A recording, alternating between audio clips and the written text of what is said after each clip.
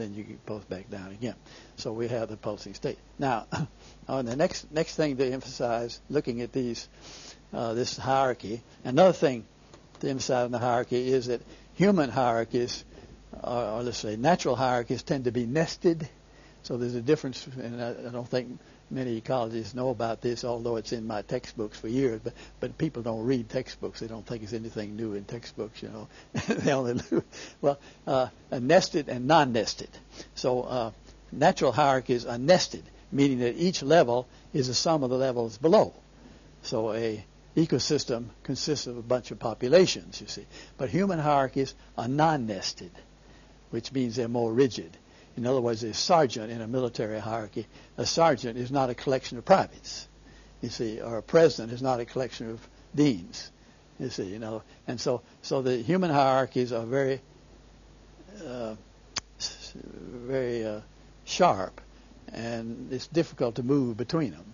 And it would be better if human hierarchies are like natural hierarchies, where it's easy to move between the levels, and you don't have the rigidity of it. So that's just another little point we make, where maybe we could learn better how to operate our hierarchical system by seeing how nature does it. In this case, maybe nature does it better than we do. Sometimes we can do better than nature. I mean, all of this is up to them. So now this little diagram this has 3 boxes, and there were 3 levels in the hierarchy. We have cellular levels, organism levels, and ecological levels. That's where we're compressing this. And the point we make here is there are some functions that are the same all over the hierarchy, and there's some that are not. There's some that is different for different things. And so it's important to find out which of these general functional things, we call the functional things that are present in all environments, we speak of them as contingents, or transcend.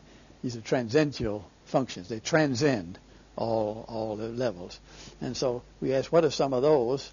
And now this one has more information than you can see at one time. But this one here, in this statement here, says it transcends some of the transcending functions. And these are things that are important no matter what level you're working in, whether you're working in molecular level or whether you're working in ecosphere. These are things that you ought to be aware of. And our idea is environmental education should start with these common denominator functions first, and then go to the details later. Well, here are some of the transcending functions. Energetics. The laws of thermodynamics are the same whether you're dealing with molecules or whether you're dealing with whole systems. Cycling. Cycling is a basic part. We have Krebs cycles, in the cell level, and we have biogeochemical cycles in the other. So everything cycles in any level, and that required renewal and recycle. That's a basic thing. It occurs everywhere in every discipline, everything you want. And then evolution. Many people would deny this, but evolution occurs at all levels. It doesn't stop with the individual, as many biologists think.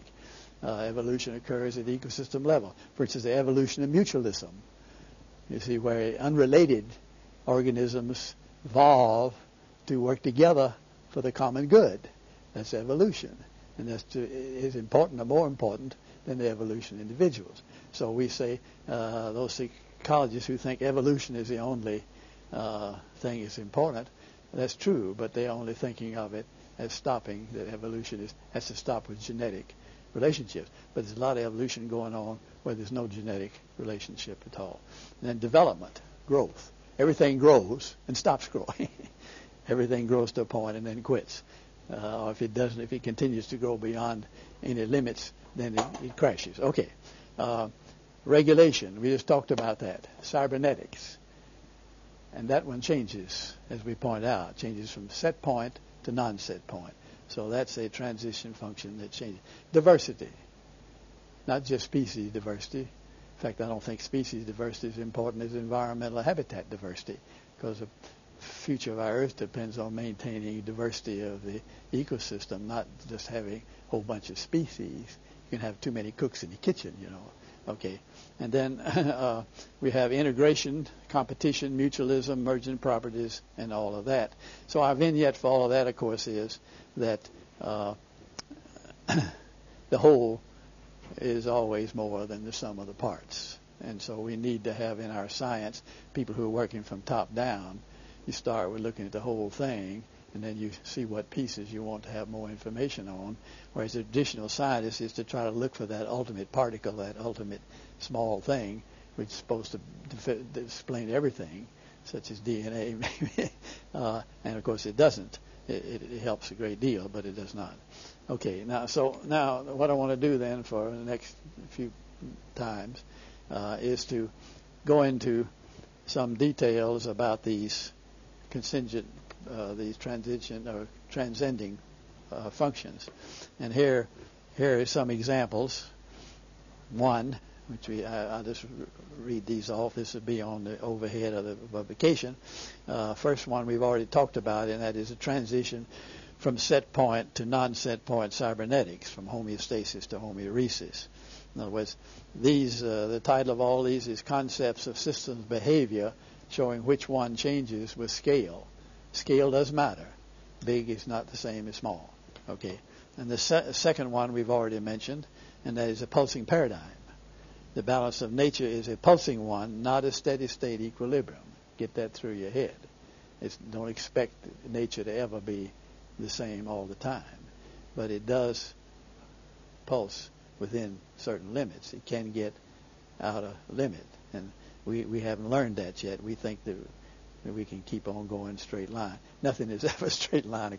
Everything is a humpback curve. In other words, the increasing benefits of scale, which economists love to talk about, the more you make, the cheaper they are. We know that's not true. Look at automobiles. They were pretty expensive when they were handmade, and they got cheaper when the machine made. But now, look at them, and they get terribly expensive as we make too complicated ones and too bigger ones and too much of them, and so on and so forth. Then the third one we haven't talked about. I mean, these are all, to me, the exciting big picture parts of the new ecology, and things that old ecologists or average ecologists or traditional biology ecologists don't ever consider or don't even know about. And this one is enrichment, eutrophication, increases productivity. That's why we put all the fertilizers on the fields and so on.